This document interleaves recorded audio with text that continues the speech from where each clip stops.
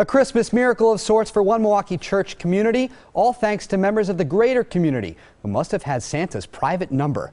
Faith Santa Fe Lutheran Church in Milwaukee usually works with a service to provide presents for more than 100 kids of low-income families.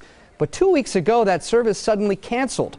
The church was in a bind, but they rallied the community to donate enough presents to provide some much-needed smiles. Really proud that our community came together as one and came to help out the church, a church in need. We are able to actually see the kids actually happy right now. And that is a nice Christmas story. Coming up, a